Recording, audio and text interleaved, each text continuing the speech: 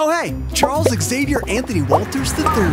Hey, nice shark shirt. And all my life I've been labeled Not. different. People just don't get me sometimes. Like they might even say I'm a fish out of water. But seriously, there's one place where I can go that I feel like I'm the big kahuna, a king, a rock star. Do you have an aquatic line or? And that place is the Oklahoma Aquarium. OMW, on my way to you. Good at what I do.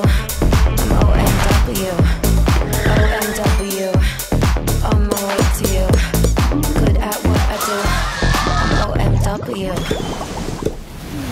As the captain rang the ship's bell, his crew began to batten down the hatches, but there was nothing to be done. As the ship was slowly pulled under the dark covers of the sea by the tentacles of the Kraken! What is it, funny? Am I cracking you up? I gotta write that down, that's really good. Legend has it that the mysterious Kraken found a new home. Where, you might ask? Well, none other than right here at the Oklahoma Aquarium!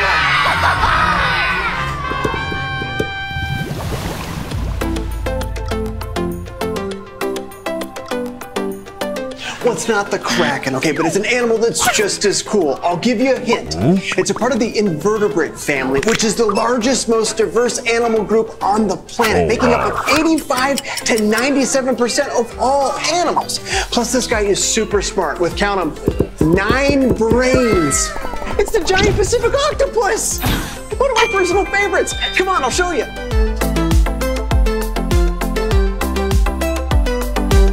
Like other invertebrates, these guys don't have a backbone and are cold-blooded. But unlike other invertebrates, these guys have the highest brain-to-body mass ratio, you know, because of all the 9 brains. But that's not it. They also have 3 hearts, and they have blue blood. Whoa. It's incredible. They can also change the color and texture of their skin using special pigment cells called chromatophores. And they do it within 1/10 of a second, making them masters of camouflage. Generally, invertebrate sizes can range anywhere from smaller than the eye can see to larger than a 3-story building. These guys tend to be on the bigger side. The largest known giant Pacific octopus was more than 30 feet long and over 600 pounds. He definitely ate all his dinner. Dr. Money!